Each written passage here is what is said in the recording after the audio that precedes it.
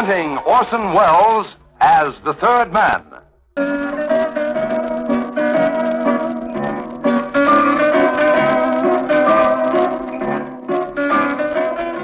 The Lives of Harry Lime. The fabulous stories of the immortal character, originally created in the motion picture The Third Man, with zither music by Anton Karas.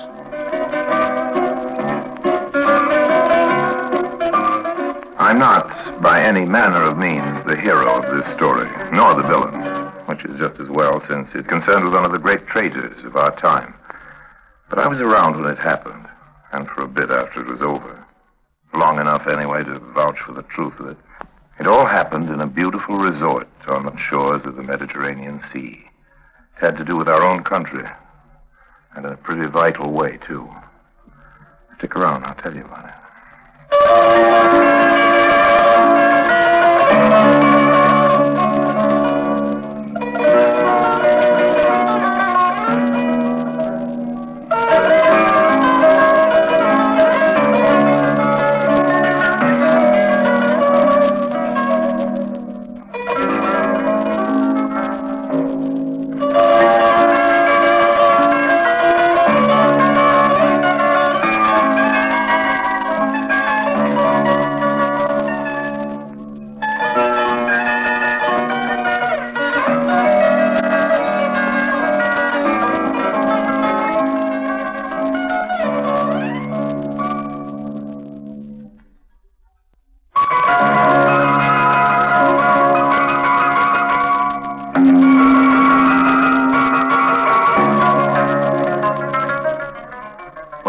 Started in the casino, or rather on the terrace that leads off it.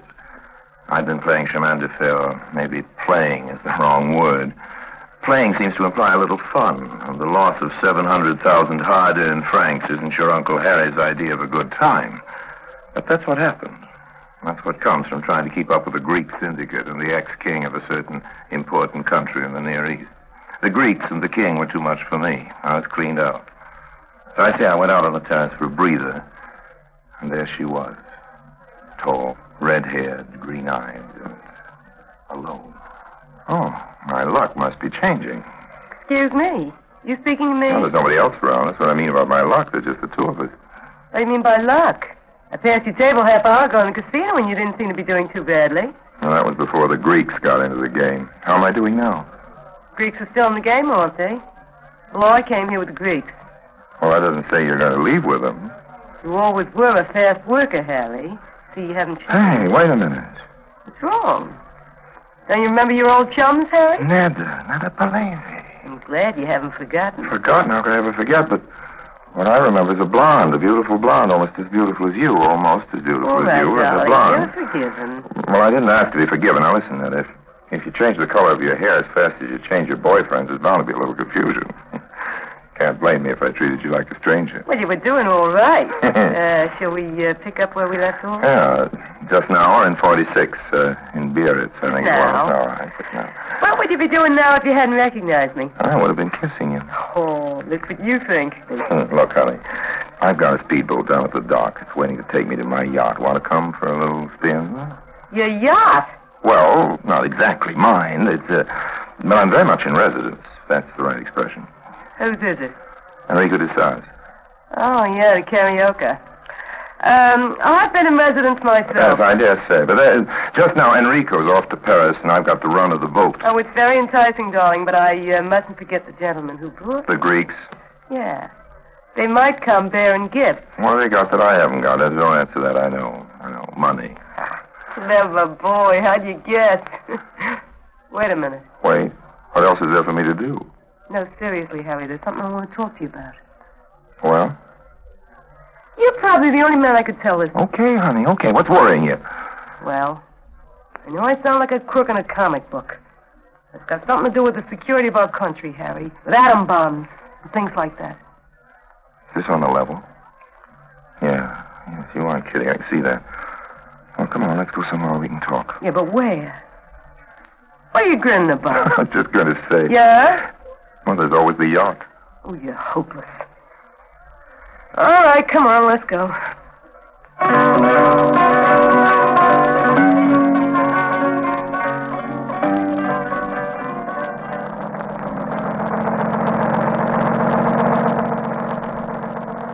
That's the karaoke up ahead. In 5 minutes we'll be there.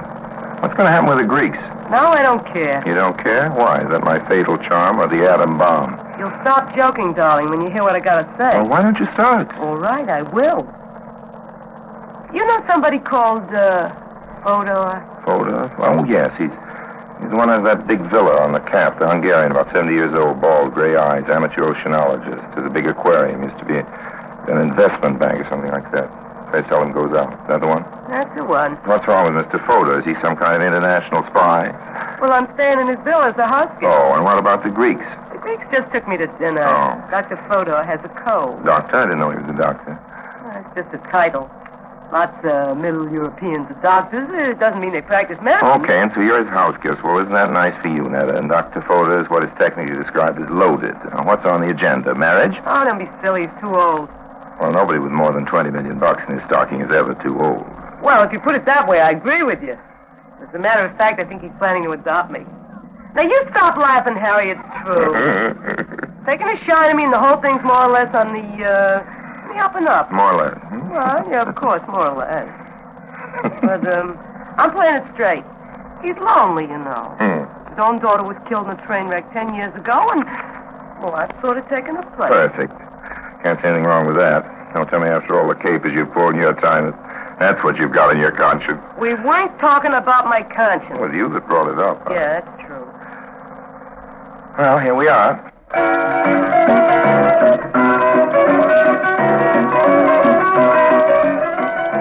A beautiful yacht, a beautiful night, the Mediterranean, a moon, and one of the most attractive girls of the century. And the whole thing, from a strictly romantic point of view, was completely wasted. Yes, believe it or not, when we got up on the deck, she wouldn't even take a drink. When I tried to kiss her. No, Harry, please. I honestly and truly want your advice. This isn't a gag or a racket. It's something serious. Okay, honey, okay, go ahead. Well, first of all, I'm not the only house guest at the Villa Giulia. Villa Giulia, you mean, yes? Yeah, of course. That's the name of Fodor's place. Yes, up on the Cap. Well, for the last 3 weeks, there's only been 2 of us. In the guest house, I mean. Yeah. Me and this scientist, Hans Convex. Convex? Yeah. You with your filing cabinet mind. Don't tell me you never heard of him. Convex? You sure? He's a physicist. He's supposed to be one of the most important men in his field. Yes, that's how I read in the papers. I also read that he's on his way to America. Well, that's just it. He's leaving the day after tomorrow. Well? And they've given him a big job on some very top secret kind of project like the H-bomb. Well, honey, we've already got the H-bomb. Something must be the word. All right, something. Okay. I don't know what it is, and you don't either. Oh. And he's going to go to America to take part in it. If Convex is going to America on a job as important as this, you can be sure that he's been checked by every kind of security agency. You see, I'm jumping ahead of your story. I'm guessing you think this scientist chum of yours is some kind of spy. I'll say that. But look at the other people, leaders in their field who've already betrayed us. Yeah, that's true. You see, the trouble is there's no way of telling what's in these people's minds. Their background can be perfectly clear, nothing to prove, but all the time they can be thinking not in terms of our side, but of the other. I know all that, kid. Get to the facts. What's on your mind? You think Fodor's in it, too? Oh, no, of course not. He's really a sweet guy. Sure, I'm in it for what I can get out of him, but still, I like him. He's no communist. Well, his dough, he doesn't need to be. Doesn't have anything to do with it. You know that as well as I do. Sure, go on, honey. Go on. Well, Dr. Fodor has a telescope. Not just an ordinary telescope, but a high-powered one, up on the roof of the villa. There's all kinds of gadgets like that. Yes.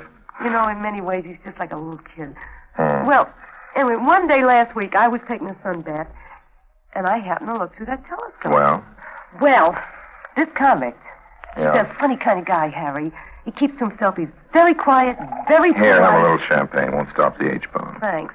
Mostly, as I say, he keeps to himself. And almost every morning he goes out fishing in a little boat. So when you looked through the telescope, you saw him in his boat. Well, here's looking at you, honey. And what was he doing? Fishing. For what? Fish. Honey, is that what we're being so hush-hush about? Lots of folks go out in little boats and fish for fish. Yeah, but there was another little boat, and it came up to Convex's boat. I could see them just as plain as if they was next to me. There was a man in the other boat in a dark suit, and he gave Convict a comic book, and then he rode away. Thrilling. Will Convict read the comic book, or will he return it unopened? Will you please stop kidding, Harry? This is serious. Well, let me tell you about the other man. I saw him plainly so I could recognize him later when 2 nights afterwards he was standing in front of a kiosk buying a newspaper. I happened to be walking by with one of the Greeks. They're very clever boys, those Greeks. They recognized him.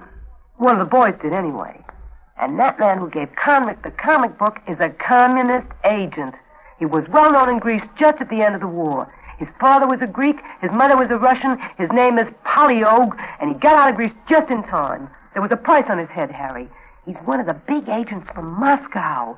This isn't gossip or hearsay, it's the truth. And here, wait a minute, when I get my bag open, here it is. This is the comic book. Oh, it's just a comic book. There's nothing comic about that Polyog. You should hear the Greeks on the subject. Can you trust them? On that, yeah. Okay, honey, you've convinced me. I'm signing on. Tomorrow, you take me over to the Villa Julia and introduce me to Dr. Fodor, and then... He's my pigeon. Leave him alone. If you want me to help on l'affaire Conrict, that's the only way. Don't worry, I won't try to persuade Fodor to adopt me. I just want to get next to Conrict, and then we'll see. We haven't got much time. Remember, he's leaving day after tomorrow for America. I remember. Well, all I can do is try. Finish off the champagne, honey. Why? Because it's good champagne. I'd hate to see it stand there and get warm. There's nothing we can do tonight. Raise your head. You said that before. I'm under your chicks, Mr. Long. That's good, honey. It'll save us a lot of time.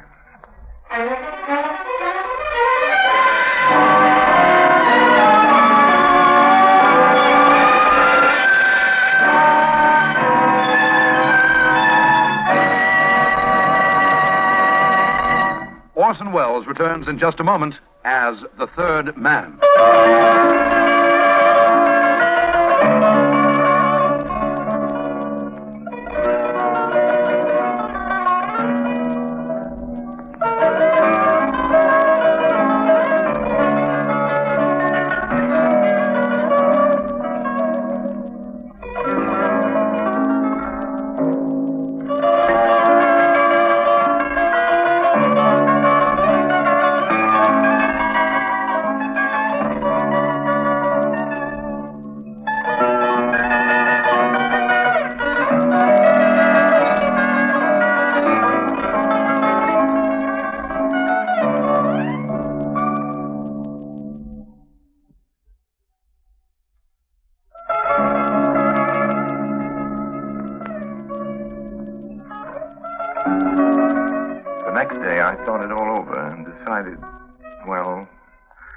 I decided Netta's story at least deserved looking into. Yeah, who is it? What it matters who is. He's knocking on door, so you open. Well, I'm certainly not opening the door till I know who it is. This is Pavel Ivanovich Dorsky, Vice Commissar of Keyholes. Oh, stop you kidding. Who is it? Oh, it's you. Well, don't sound so let down about it. Would you rather have the commissar? I can go and rent myself some whiskers. Might not be a bad idea at that. Come on in. Mr. Fodor wouldn't like it if he knew I had gentlemen visitors. What's the idea of the comedy accent? Comedy? Well, I hope your friend the professor doesn't laugh at it. It's the only Russian accent I've got. You mean you're going to try to use it on Convict? But that won't work. He doesn't even know That's just yet. it. He doesn't know me. That's my only hope. So he buys you as a Russian and a communist agent? I guess that's your plan, but then what?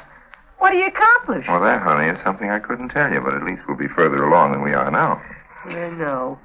You're just doing it to test me, to see if there's any truth. Can you blame me? The whole thing would be just in your mind, after all. Well, if that's all you think of what I've told you, if you're only treating it as a joke... Honey, if you know of a better detective, hire him. You won't hurt my feelings. Oh, Harry. Now you're the one that's getting sore. I know what. What? Let's kiss and make up. Oh, Harry. Harry, what? Nothing. You're forgiven. Come on. Let's make up again.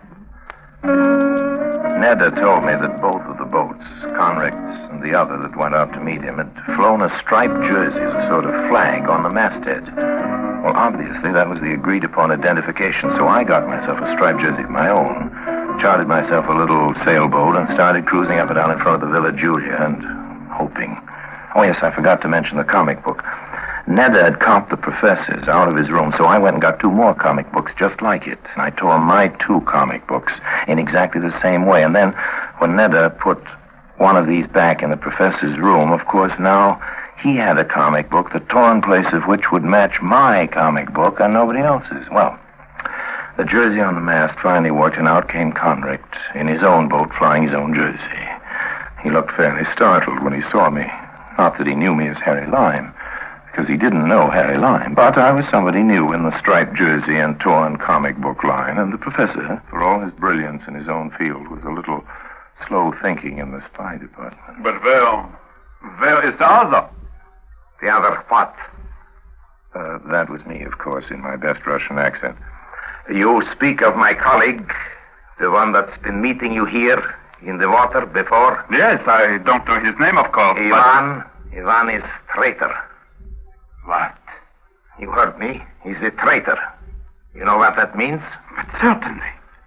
You mean he has betrayed the revolution? Was he in the pay of the Americans? Yes. If he tries to communicate with you again, you must refuse to see him or to talk. This is orders.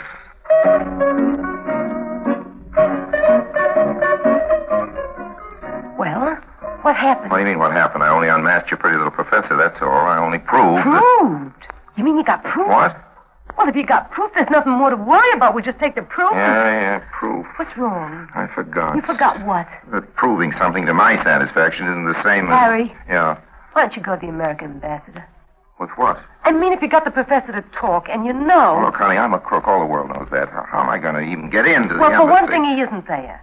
The ambassador's here. He's spending the weekend at the Carlton Plaza. You can get into the Carlton Plaza, Harry. You've been in every room already. Now, don't exaggerate. Well, isn't it the truth? In a general sort of way, yes. You mean just break in and beard the old buzzard? Why not? Why not, indeed? What time is it? It's early. Why? Well, early is definitely too early for breaking in on an ambassador. Let's go to the casino. So you can lose some more of your money? Don't be ridiculous, child. I can lose some more of your money. Come on.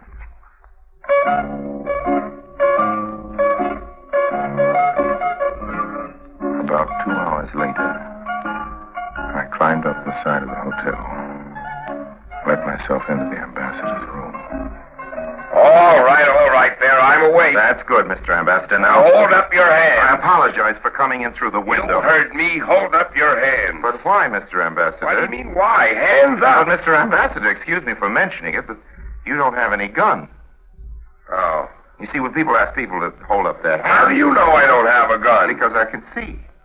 Oh. Well, the explanation's quite simple, Mr. Ambassador. Well, I've been anyway. crawling up from one balcony to another in the darkness, so my eyes are accustomed All to... right. What are you after? My money, it's in my pants pocket. Take it and go away. I'm sleeping. I don't want your money, Mr. Ambassador. Just a minute of your Oh, time. that's worse. Everybody wants a minute of my time. Now they've taken to breaking into my bedroom to get it. From now on, I'll have to sleep with an undersecretary under my pillow. Mr. Ambassador... Please make it quick. I know you're armed and I'm not, but in common decency, if you had the remotest idea what my schedule is You like, know of a wouldn't certain Professor Conricht. What about him? Well, he's leaving for America day after tomorrow to take charge of... I know. What about Conricht? The communist. Everybody says everybody's a communist. Got any proof? I can prove it. Good. How? Well, I talked to him this afternoon. And? He admitted he was working for the Kremlin. Got any witnesses? Witnesses? Got a tape recording? Well, no, this happened out in the water. On the water? Yes, in a couple of boats. I pretended to be a Russian agent. With no witnesses? Well, no, Mr. Ambassador, but I can assure you... Oh, you can you? By the way, who are you? Well, it doesn't matter who I am. Of course it matters who you are. You're making a very serious accusation. Hey, where are you going? Away, Mr. Ambassador. That's where I'm going. Away. I've certainly understood that I'm making a fool of myself. Now, hold on a minute. Excuse me, Mr. Ambassador, but why? Because maybe you've got something. Of course I've got something, Mr. Ambassador, but what, if you'll excuse my impertinence, what in the blue blazes can I do about it? Good night now, sir. And pleasant dreams.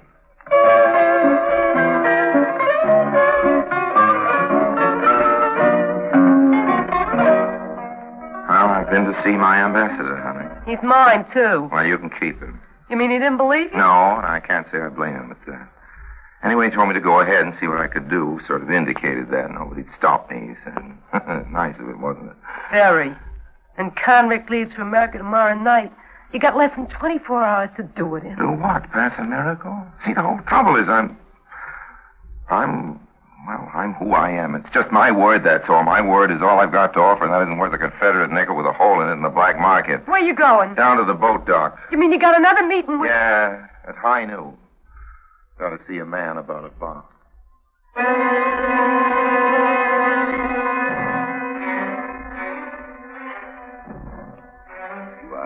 Harry Lime. Yes? We have a friend in common. Huh? Through this friend, I have come into possession of some very startling information. Oh? Do I need to explain myself any further? Well, yes, old man, just a little bit further. What's the information? Who's the mutual friend, and who are you? The friend is Nedda. The information, Mr. Lime, has to do with treachery. Treachery of the most terrible sort. I am Dr. Fodor. Oh, I see. Do you mean Nedda's been talking to you about... She is a delightful child, our Nedda, but if she has a She doesn't know how to keep her trap shut. Well, Mr. Lime, you see, she trusts me. She began to feel that there was nothing effective that you could accomplish, so she turned to me. And spilled a whole pot of beans. Okay, what happens now? Professor's your friend. Just where do you stand, Dr. Fodor, and all this? I stand, Mr. Lime, with the free world. Well, that's a very nice little speech, Doctor, but what does it mean? But I have known Hans Conrick since he was a child. His father and I were friends in the university. He has been almost like a son to me. Fine, but you're still not answering my question. I will endeavor to, Mr. Lime, if you will just give me. There isn't much time, you know. Your old chum, the professor's leaving for America. No, Mr. Lime, I do not think he is leaving for America. But it's all set up. He's taking charge of that new No, project. Mr. Lime, Professor Conrick has changed his plans. You still aren't telling me anything. What does that mean? He has resigned his post, or what amounts to that. He is not leaving my house. But how can you be sure? How can you speak for him? I was like his father. Certainly, I loved him like a son. Yes, and I think he loved me. And now? I cannot trust you, Mr. Lime, but of course not. After all this, I will never trust a human being again. I don't blame you, Dr. Fodor, but I don't see why you shouldn't tell me what's happened. Well, I suppose I'd have to tell you something. Yes, when the police come, I'll have to say something to them. But the truth is, I don't have anything more to say. I've said everything to Hansel. He was like my own boy, Mr. Lime, my own boy, and now he is dead. Dead? You mean... I killed him, Mr. Lime. I am his executioner. Dr. Fodor took me into his house and showed me Conrick. He was in the laboratory and just off Fodor's aquarium. His blood showed almost black on the white tiles of the floor. I told him I would hand him into the police, but I gave him time alone. I knew he would choose to go like this. He took one of the knives, as you can see. One of the knives we use here for our research on the fish, a sharp knife. He slashed his wrists. I came in and found him like this. He was not yet quite dead. And then he died. And I went away and I left him here. So what is there to say now? A prayer? He didn't even want prayers.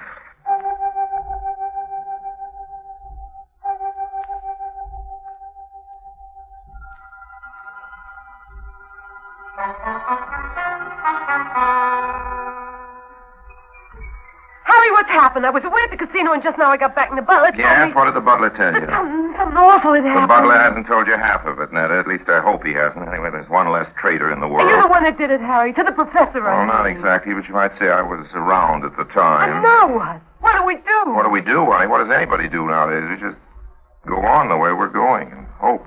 Hope for what? Well, the Conricks of the world are in the minority, for one thing. There's just a few of them and lots of the rest of us. What do you mean by the rest of us? I'm not too sure. I can't say it, kid. I'm sorry. It just won't come out in words that don't sound like wilted oratory on a late afternoon on the 4th of July. When I get corny, real corny, I know about it in advance, and now I feel it coming on, so I figure we better get out of here and go down to the casino. But I've just come from there. Well, you'll go back eventually, honey. Why not now? Come on. I feel lucky.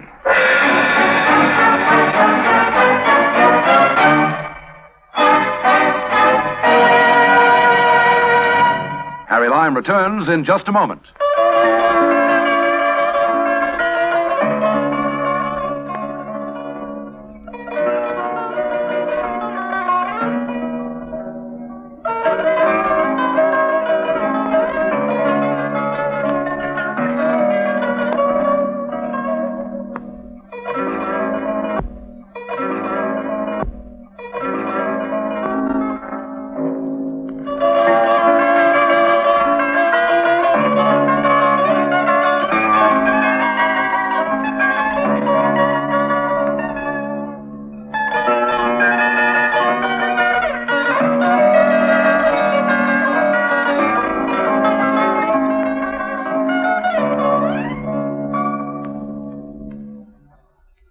now, Harry Lime.